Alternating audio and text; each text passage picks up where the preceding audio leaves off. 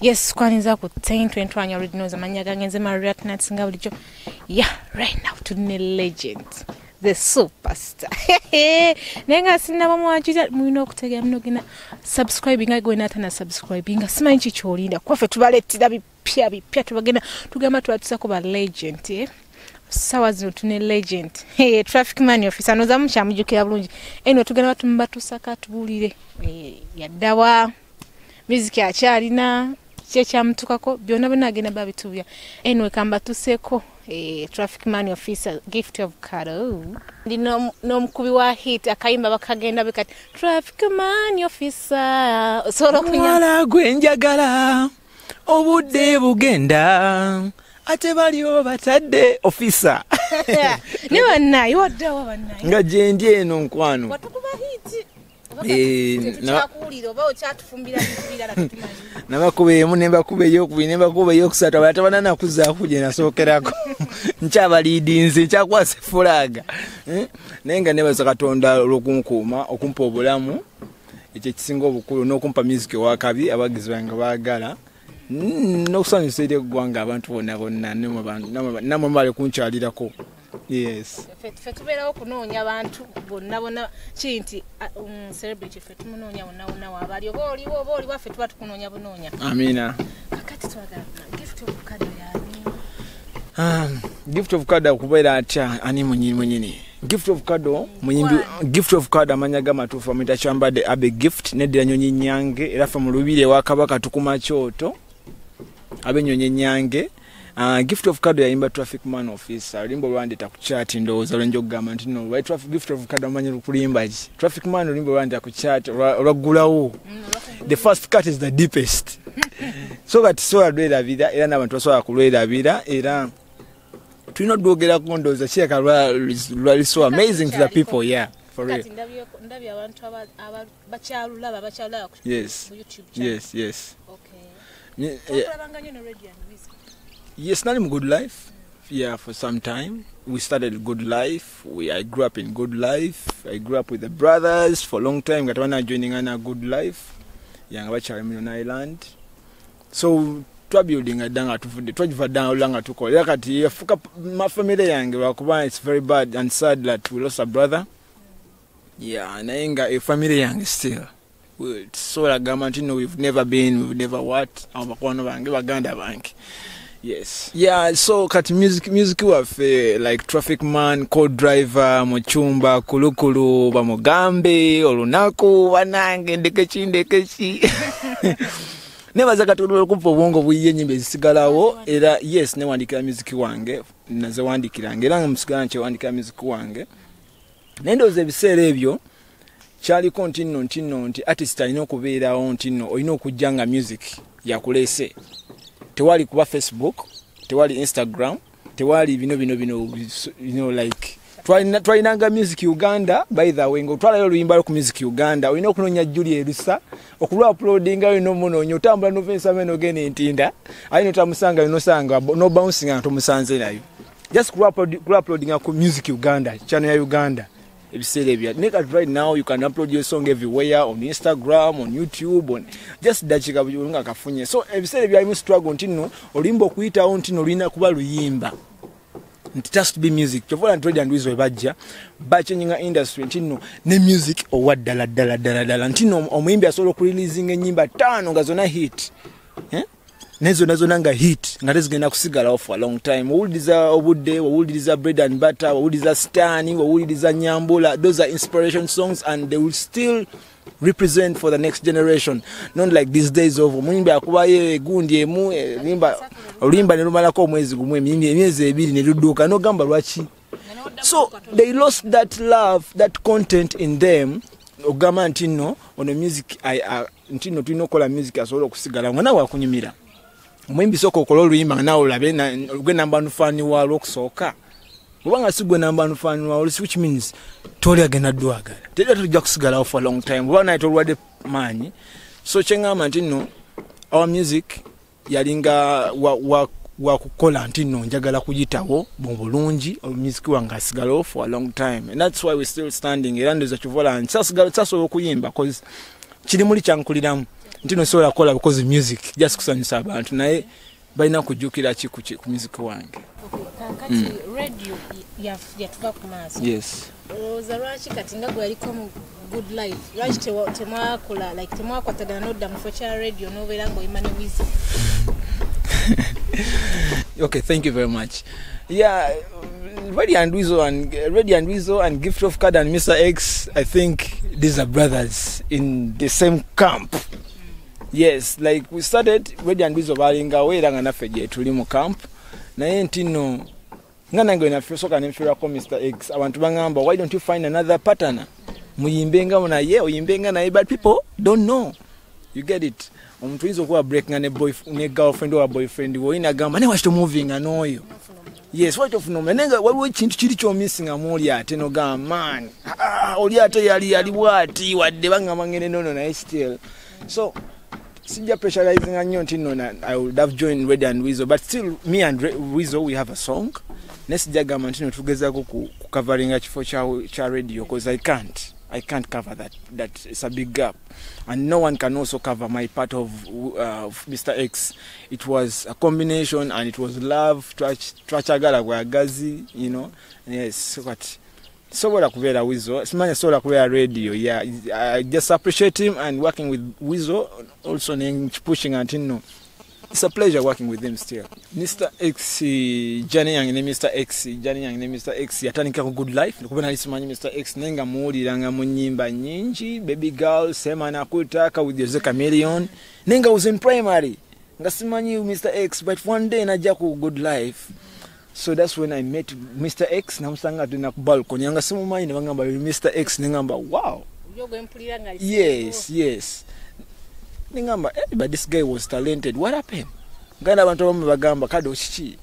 Yes. Nenga also when I found Mr. X, I was like, man, this guy was so talented. What happened? So when I knew the problem, the exact problem, naina understanding. Omanyi Mr. X yanjagalanya abantu bamusagana chibagama just kuba jagana esoma. Mr. X ya understanding ngomuntu nanjagala ngomuntu like a brother from nowhere, like twabera nyuba mikwano ngabe yalinanga nabo mu Long Island what, but for a short time me and Mr. X worked for 1 year and we made hit songs 1 year, and then the next day that's when he died, you get it. So ndoza effort ya fe yali yamanyi nnyo ate naye alina yali so talented. He was a calm artist, he was so talented, yali amanyi kyayagala okubeera. Yes. Like okuva Mr. X we afawadama kufuna ku music hit songs. Yes, Kaddo is a man of hit songs. I've never woken up in the day like I'm looking for a hit song in my life. I've never. Because even the traffic song they're talking about, I wrote traffic in just 2 hours. And all my songs, I write my songs just few minutes. Few hours. Echinene nziza kuba nga sawa biri. Nenga nze nkolera ennyimba zaye mu dakiika 3, 1 hour, 2 hours, then ndeka producer now you are set ye kyayagala. So ngamba chiri is in me. I'm talented, I'm gifted. I'm just gifted like my name. I think that's all I can say. Anytime I can wake up and do a song about you, even you right now, I can sing about you. Yeah. I think what makes a good writer is I think it depends on the mood, also on the mood and even the topic you want to talk about. Yeah, chikuwa inspiration ni chicho yagala okwogera kondowooza ne mucho feeling amwenyini nenga a good writer still yanira dendo zaida ina meld some melds because music tumuliza through meld being melodic wa melodious sija somanya mnatu nyonyola aba musician abana nenga ndoza inspiration eva kwebyo because I'm a guitarist and the guitar inspired me much. Yeah, when I was starting my career in na guitar and sharing aina serving akone mu church sharing ate naimba kone mu choir because even now ndoza bya making okuberanga. Yes, I can stand to be a musician. Yeah. If it was so much in college. Yanze nasoma paka senior 6.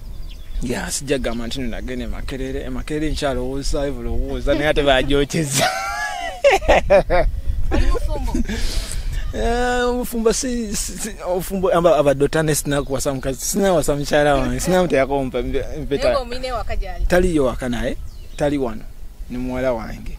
Yes, nayenga maybe one day njateekako empeta kuba sijagamba nti wange omuyinza omukuyita eyo n'amuteekako empeta nga nkuuma nga muwaye kuba bamubyedde babitutedde ebyaba balongo tuli eno. But then at the end of the day, when time comes, no problem, I'll get a wife and we shall get married in time. Yeah. Kati Gift music you were 11 years back. No work kati omulating otya. Yeah, music work kati okumulating antya. Like measuring wadda ya single wakati kiche ekyenjawulo ekikyuseemu ku wadda ne wakati oba kiche ekyenjawulo ekiri ku wadda okusinga ku wakati. And zena music mulungi sijagamba nti mubi kuba mulimu era abakola music wa kabi, you know, but mainly tulina music Uganda gwe tulina okukola. Abantu beerabira nti Uganda betalina music waayo bo beerabire bagamba balinga bakijjawo nti no Ugandans don't have their own music. If you listen at Maddox's music, all his albums, togenda kuiramu who about the fishing the fall about the tea, but the song about the sconto, if in the fish, if it's it, you know. Maddox, if you listen to Maddox's music, and at the album ya releasing najugula nako nali mu primary 6 by the way, nali mu primary na najugula album ya Maddox yaita na magembe. Up to now, his music is still preaches. Tana na collabo nemu. You get it? No, but if you listen to this music, you'll be like, wow, Nakatude, Omutonga, Anina Magembe, you know, you'll be like, you're inspired. Kampala, messages I get are continuous are future. If you listen at Kabuye Semboga, they inspire you. If you listen at Red and Weasel, music inspires you. You get it? Traffic man officer, be like, wow, you want to wow. But then you listen at nowadays, music olabanga gubakolere China. I'm sorry to use that word, but aniga gubakolere China. China all your face byebintu. Bogenda ngo yagala sati nokubagomba yagala katiba ki. Negamba njagala katiba kana namba 3 namba 4 namba 5. So kati simanyi katiba kaoneke bali munna kuzuno nayenga. Tuchali mukatiba kali akaddala akafa ka Uganda akakabye Semboga ba Maddox bani, you know. Kakati una project empya. Yeah, I have that project. Yes, na project empya ngenda releasing inaku zino concentrating nnyo ku albums because ense egenda ekyuka. Those days we used to do music and ngatumuteka butesi ku library nti bulimo library kayimba okalwa kapya agenda ku library neka library nyingi ne kusimu yange kuliko library ne kusimu yo solo kolera ko library yange nofuna playlist ya Gift of Kaddo kusimu yo. You get it? So njagala bana Uganda bayigo ko masimu gaabwe bafune nyimba za fagane gamanga nti no nonya Kaddo uze toshalabika. Find my songs online. So aleta nyimba natete mu library nati bana sijaleta nyimba natete sijaleta nyimba wa kireka mu library ze kiwega jomanyi nawe Masaka namwe mbagambe sijaleta nyimba wa library ya mu kitundu mugere mukosa amasimu ga mugaga na gasimu agaleta mwagago then atukamya Gift of Kaddo. Yes ayike yenna nga wo mwagala. Yes amina. Anyway kakati COVID-19 that yakosa mu project yenu. Yeah, COVID-19, of course, obviously, you have to go suffering. As many of them were affected. Yes, you're affecting and you have to by the Ugandan industry, not only the artists, but I wanted to prove our media, especially our media. Ntino artists tagwa. Kubana ninjagala kukakasa industry. There's a time you give pause. Na yoga composing ngambia industry katono just nozoka no batunulira. No, it's very bad to compete. Competing na nature nga mulema. Okimanye mugulu mulema. Ate go abagago malamu. Ate no gama tusimbule. Aino gamba omusinzi. You know,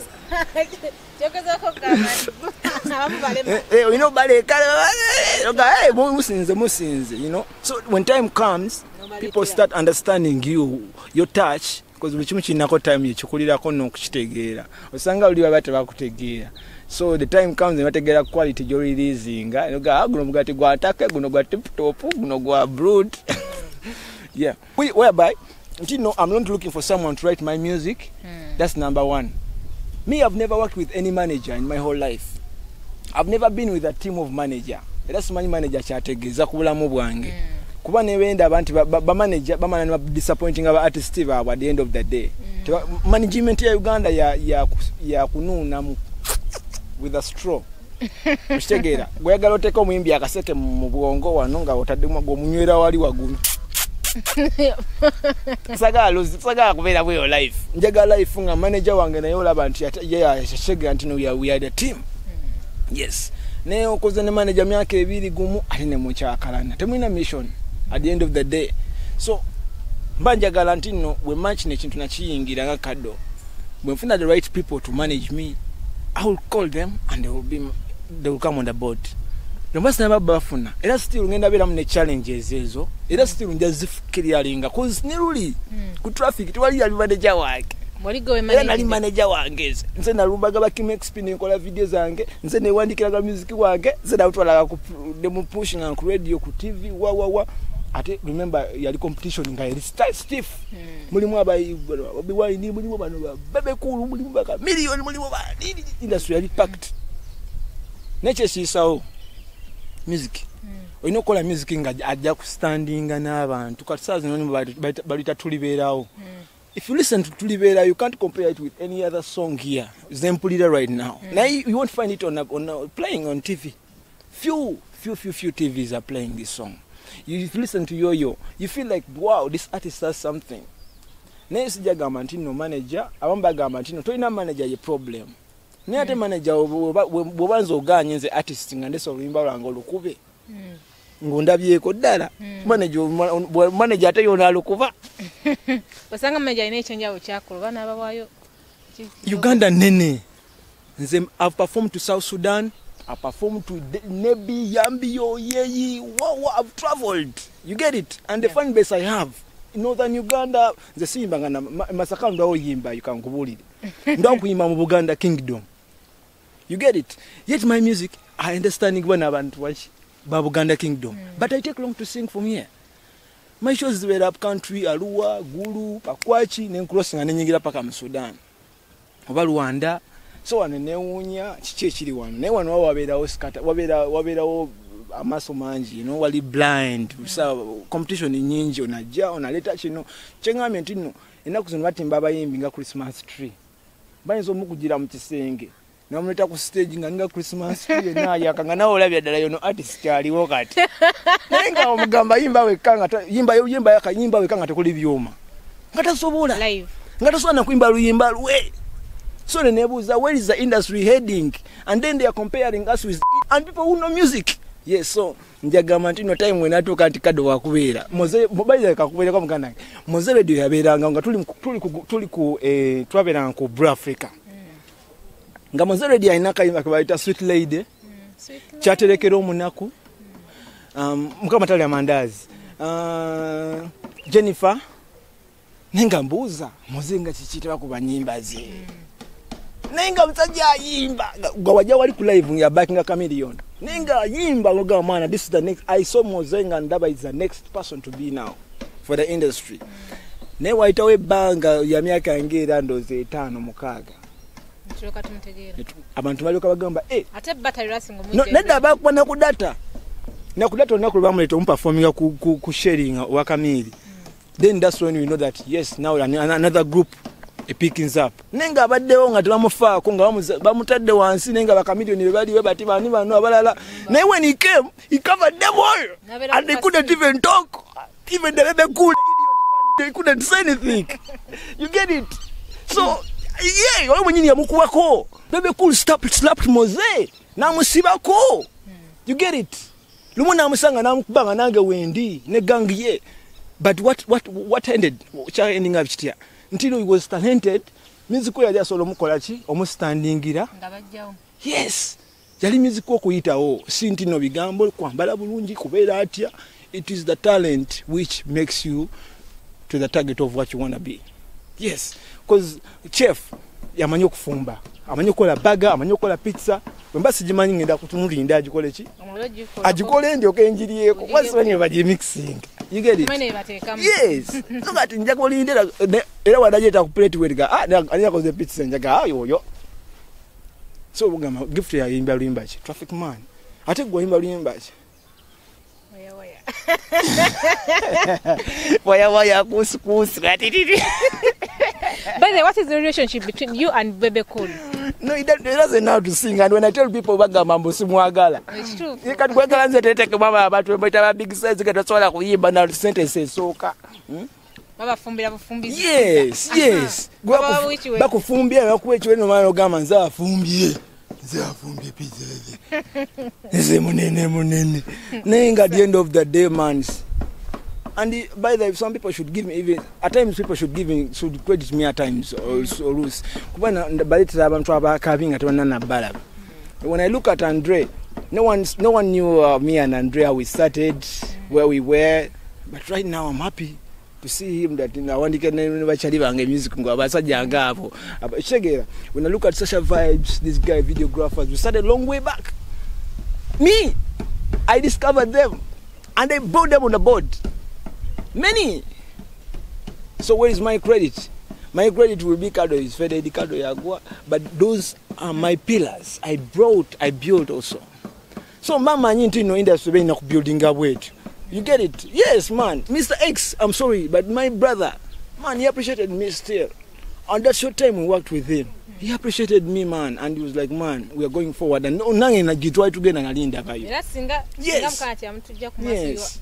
Madam Muriam group singer. Yes, mu Africa targeting at Africa kujawa Peace Square. Not even Red and Weasel, but those were our brothers, but we wanted to remove the Peace Squares and now we go.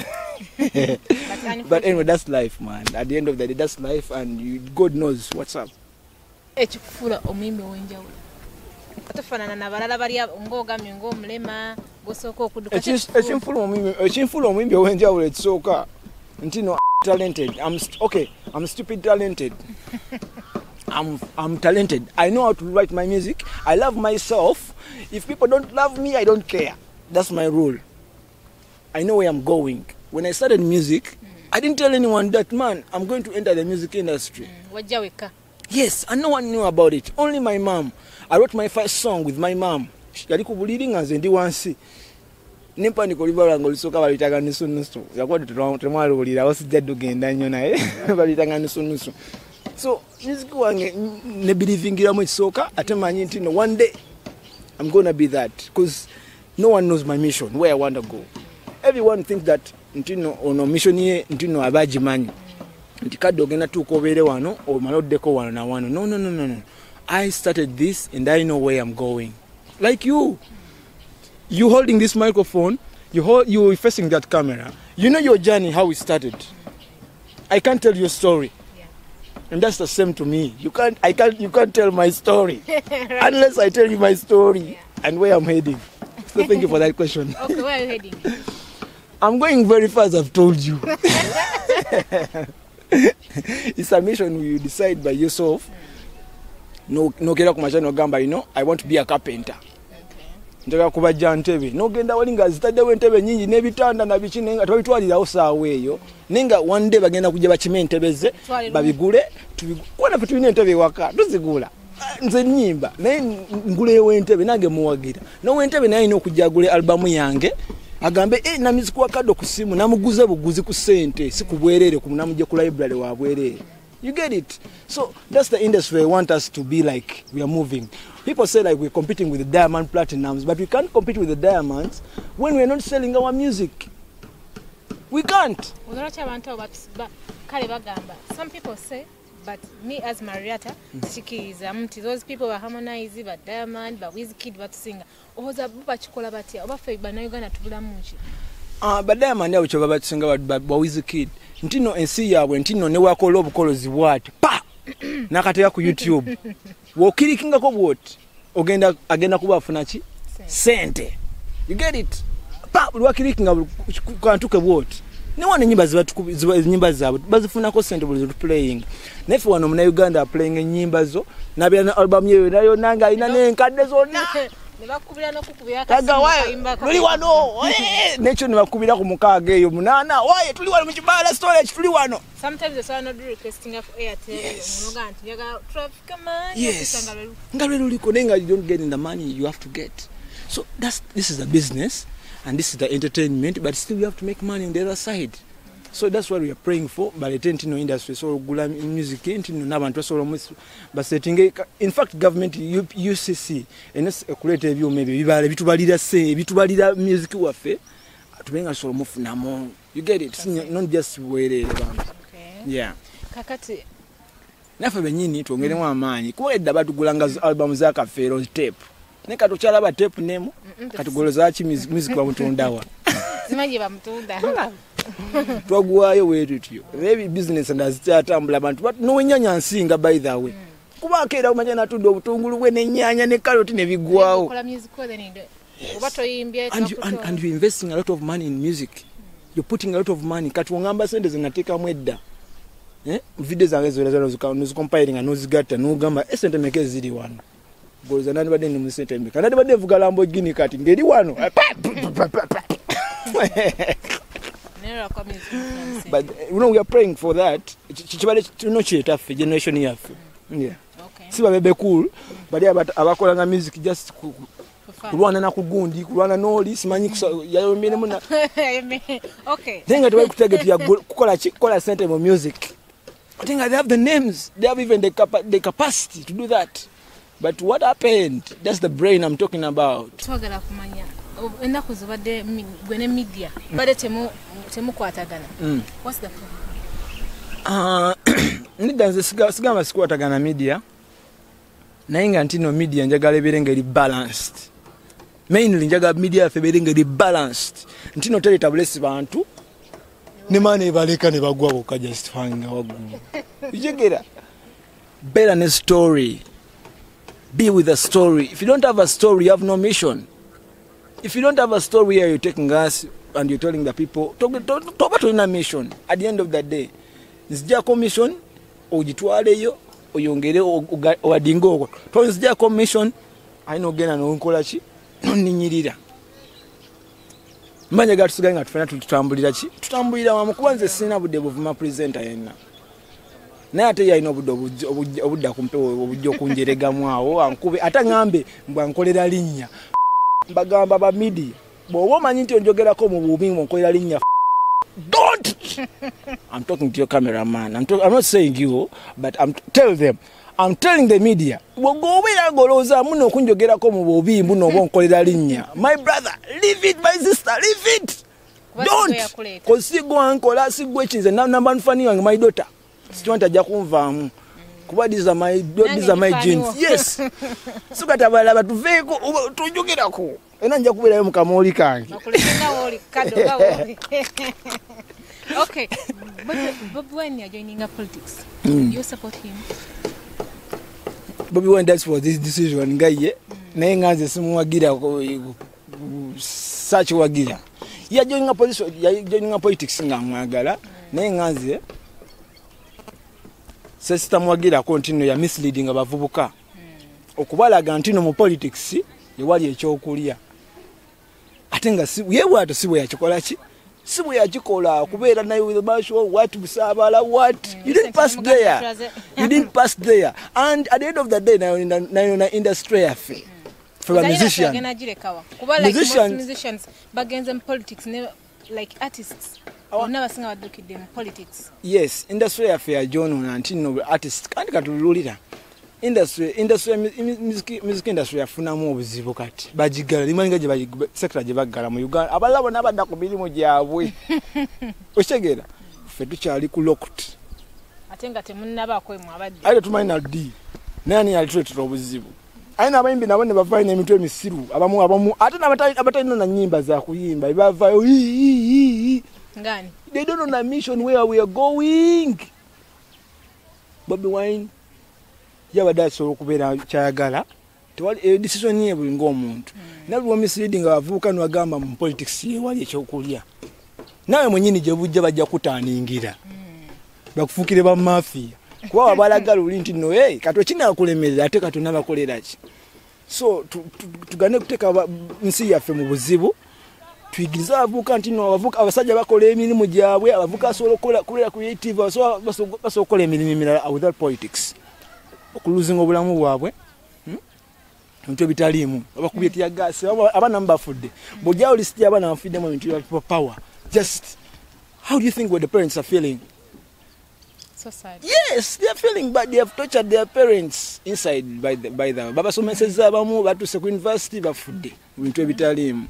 So ndoza ngamba ntino tubere nga tuli kumulamwa nga tetwagala tetwingiza politics mu music waffe. Music abere music. Oyagala politics linya basi ogere mu parliament obereyo ne ma politician banno mubalire ensonga za mtu zeta muvubuka mu ghetto mu system ndala. You get there's no mission in politics in the joba twala politics ya tusiza wan. No. Awa haso katwenda omuntu nga anyigiriza industry yange. Nyiga. That's why I don't support him. Because I'm not working. Because of what? Because of the idiot. So you want me to support the idiot when I'm not working? I'm not stupid. Oshegera kuba litwaye tukola omwimbi ovano ogera no wa ngatwaja kwase ku mukono.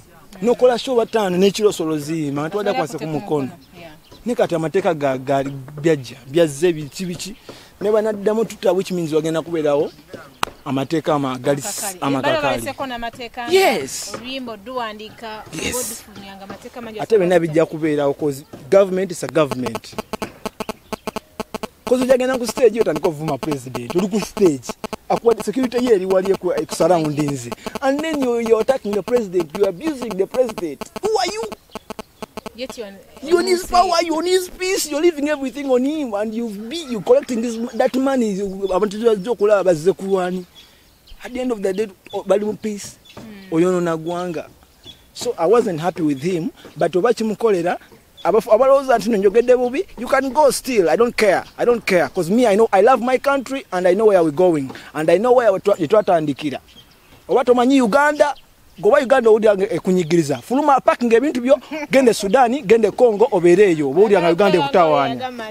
Bobi Wine wajja kumukulembeze yagenda va mu Uganda ne family kati nawe go mukwabo na malafuka president nze nyigira nsiko the sigenda fuluma oyo idiot wa malafuka president nze nyingira nsiko singira chi sigena fuluma gwanga ngenda yingira nsiko cause ne muzeyi naye were yagala okukyusa emirembe yayingira chi nsiko ati nze mukkiriza mu sirusiru then which means naye ngenda yingira nsiko now yes oba nyingire da kasale I don't care. I've been to South Sudan. Yeah, Yambia what? I've been to Congo. I know how people suffer. Somalia people suffer. Congolese are in Uganda, Sudanese are in Uganda. Do you know why? Because how many? Show me one Ugandan who is a refugee in any country. Have you ever seen an Ugandan who is a refugee in any country? No. But how many refugees are in Uganda? And nena kuzina bantu Sudan bali mukutta banana. Yes. Yes. So don't create what you don't know for us. Zamzai wange ali musajja mulwanyi yalwana. So kati I know what's up. Masagala innocent, so sometimes I don't want, by the way, if I go that side I talk about it too much because I know I grew up in the barracks, I studied in the army schools. I don't want to disturb that peace. Don't temper with that peace.